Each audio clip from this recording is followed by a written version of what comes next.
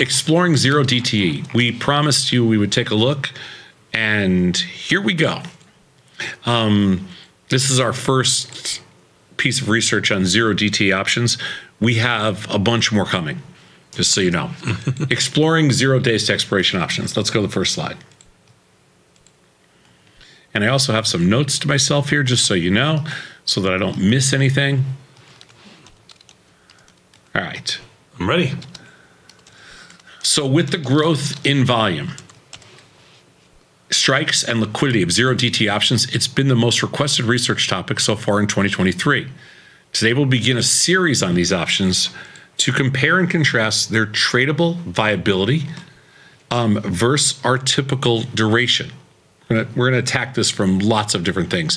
And by the way, you've probably been reading, because there's a million people publishing articles on, oh my God, no, zero DTE options are so big now, but they're not, the VIX doesn't take them into account, so the whole market's screwed up and all the pricing's wrong. And it's like, no, it's not. Okay, slow down. The VIX doesn't take into account, but the /VX does. And we all use the /VX. So our volatility measures are actually spot on. Okay, so. Well, it's a good headline for people. Yeah, it's a good headline, but don't for 1 second think anybody's missed anything. That the retail investor doesn't know that everybody else knows, and that's why they can't profit, blah, blah, blah. Yeah, don't buy into any of it. Everything's priced perfectly. Let's go next slide. So, in this study today, we looked at the SPX, we looked at the intraday options, and we started with 1 day. We took February 21st, which is 2 days ago.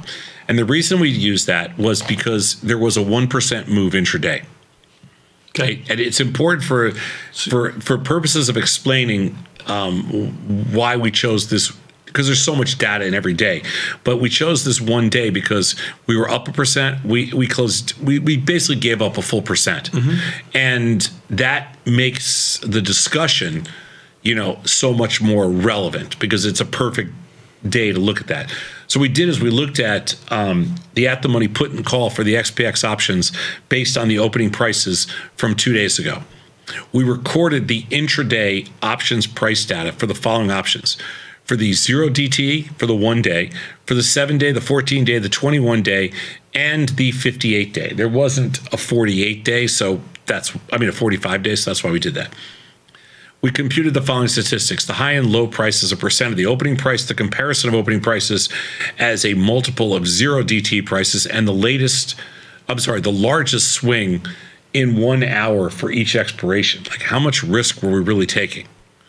And I think you're going to be surprised by some things, because, so why do you trade a 0 DTE option? Is it to sell premium or to buy premium? I would argue that it's to buy premium. Okay, that would be. You would argue that, right? What's that? That'd be your argument. That would be my argument. And I don't think and I have a feeling. I don't think you're alone. I have a feeling like you're going to stick a knife in my back right now. I have a feeling like you set me up. I'm not going to stick a knife in your back. Like I feel like I was set up with that question. You were. And you're going to see in 1 second why. Let's go to the next slide. So it's also important to understand the price action of why we chose February 21st, to understand how 0 DT options perform. Because 0 days to expiration options, and by the way, Tony and I came up with that 0 DT, just for the record, didn't exist, now everybody uses it. 0 DT options will have drastically different results depending on price action of the day. So we must categorize the price action in question for this study. On February 21st, the range in the SPX when we started our study, a few minutes after the opening to the close, was just under 50 points, meaning that the expected move was breached by only a few points. The expected move that day was like in the high 40s, or whatever it was. Okay. Next slide, please. Okay, so here we start getting to the meat. When the market goes against you, the 0 DT options will lose all their value, whereas a typical 30 to 60 day option has a modest decline of 10 to 20%. This is on a 1% move in the market, remember. Okay, so as these are SPX calls, and they all opened on the high of the day. The zeros, the ones, the 7 days, the 14 days, the April expiration, they all opened on the high of the day. At the low of the day, the 0 days were worth 0. Okay, of course. The 1 days they went down by 35%. The 7 days went down by 64. Daily they low. had left. That would be That's what they had left at the end of the day. Right. 64% They had left. Yeah, they had 64% left. The 14 days had 74% left. On a 1% down move, the 21 days had 80% left, and the April expiration, which is 50, had 87% left. So the difference. Go ahead. No, so the point you're trying to show here is, if you are trading this from the long side, it's feast or famine. It's feast or famine, which is fairly obvious. Of course, on a 0-day option. How we look at longer dated options to give yourself time to be right. When you're completely wrong here, you're not completely wrong by 100% on a longer dated option. That is correct.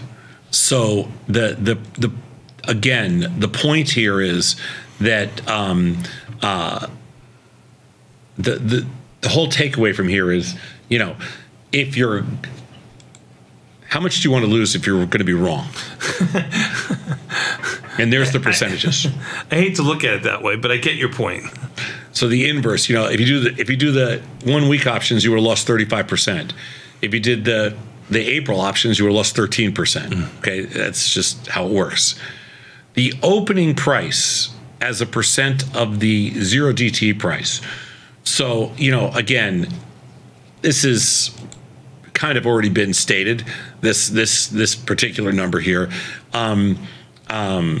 But I think the last line is more interesting, which is the largest hourly swing, which, again, largest hourly swing. The market sold off in this case in the last hour. So in the last hour, the 0DT options lost 91%. Okay, now I'm just going to give you a little bit of pushback and argue that if you were to catch that move correctly, then that put, if you're going to make things completely equal since the market sold off, gives you a huge bang for your buck. I'm not going to put a number to it because I don't know. These are calls. We're going to do puts in a second, so you're going to see what the number is. Do that. Okay, all right, beautiful. We're going to see exactly what the number is. Okay. So these are calls. So these are what happened on your call positions. So if you go to the next slide. So these are your put positions. So this is what you're saying. If you caught this correctly, how good was it? So in the case of the puts, if you bought the puts on the opening, you made 255%. I mean, that's the daily highs of percent of the opening price. So basically you made about 1.5, 1.6 times your money. Okay, that's the best you can do on a 1% turnaround. Sure. Okay, sure. And now when you compare this to how the other ones did, the 1 day, the 7 day, the 14 day, the 21 day, and the April expiration, those aren't that bad either. No. You're certainly getting. Okay. I mean, obviously, all right, just throwing it out there. And when you look at the largest hourly swing. The takeaway from that is when you're directionally right, you make money. I mean, so that's a good thing. When you're directionally right, you make money, but you make significantly less money than you lose. Can you go back to the first slide, John? I mean, not the first slide, slide 4. Okay, just take a look at this on the bottom. Largest hourly swing. This is your worst case. 91% you lost. 60% you lost, 18%. I'll just do the first 3, and then 13%. Okay, go to the next slide. On the win side, you made 66%, 31%, 18%. So it was more challenging, but on the further days to expiration, you actually made more money in the largest hourly swing than you lost. Okay, that's actually pretty interesting. Yep. Let's go to the next. Oh, let me just see what he says here. If you're buying puts in anticipation of a down day, a modest down day with a 50-point high to low resulted in a profit of 155%. The initial put premium if you got out at the high. I mean, that's a very big assumption if you got out at the high. Yep. Okay. Let's go to the next slide. In terms of gamma risk, the 0 days to expiration puts carried roughly 8 times the exposure as measured by the largest hourly swing than the 30 to 60 day options.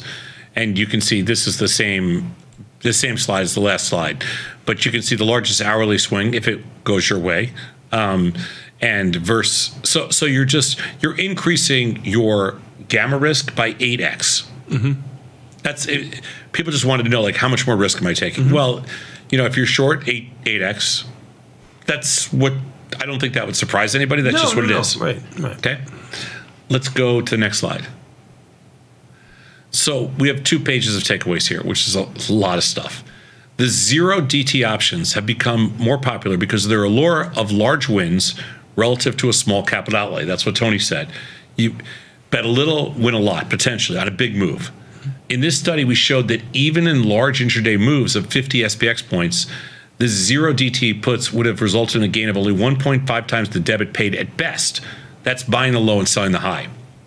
This is due to the rich premium that they carry. And you can't blame them because, who's going to give you a cheap premium for these? It's not going to happen. Sure. The starting implied volatility for the zero DT options could be, and many times is, over 2 times that of the monthly cycle. So basically, you're paying double. Yeah. What, essentially. For that bang for your buck. You're paying double for that 8x opportunity. That's what we call pot odds. That's just the whole game. Let's go to the next slide. The rich premium that zero DT's option does not necessarily mean we should sell them either. When the gamma exposure being 8 times the monthly option, with the gamma exposure being 8 times the monthly options, the risk will manifest when the market makes a huge move, 2 standard deviations or more. Although you can't play for those, they do occur a few times a year, and at that point, the zero DTs will behave very differently. We will continue the series by observing the zero DT options on days where the market makes those huge moves to see if the results change. I think that there's a good starting point. It is. I mean, for looking at 0-day options, I mean, it's only one day that you're looking at. I think we have a lot more research to do on the subject and maybe even come up with some sort of. I think the takeaway from me from this is, if you do this a lot, you might catch lightning in a bottle. Yeah. And unfortunately, I think the 0-day options, how penny stocks back in the day, you go 20 years ago, penny stocks were the rage because they were cheap to get into and they were moving like crazy. They gave an opportunity. Every once in a while, the market kind of shifts into an area where it gives you some opportunity for lower capitalized accounts. I think the phenomenon with 0-day options right now is giving that opportunity to lower capitalized individuals and accounts. And I think from a buying standpoint, they're looking to catch lightning in a bottle because they really can't. Like, you have a smaller account, a couple $1,000 account, $2,000, $3,000 account. It's very hard to sit there and try to make $20, $30, $40 trading options, although I think that's the longevity of trading. But what they want is instant gratification. Unfortunately, they don't want the instant pain either. That's the problem. And I think that's why there's a lot of volume in the 0-day options. I do too. But I think unlike penny stocks, the 0-day options are here to stay. If we can come up with something where we can give our viewers a little bit of edge on a time frame or certain volatility or something that we can give them, that shows them a little bit better win ratio on their money, then I think we've come up with lightning in a bottle. I think what we're going to learn in the end is that I know we're going to prove that it's incredibly random. Sure. But what I think we're going to learn in the end is that it's fun, but it's maybe a little counterproductive to, like, you're going to have to pick certain spots. It'd be hard to sustain a living like that. Solo on 0DT. Right. I think that's the point. Yep. Let's take a quick 90-second break and come back. We got more Tasty Live with Joy, your friend and mine, Mr. Scott Shutter, next. Tasty Trade World Headquarters.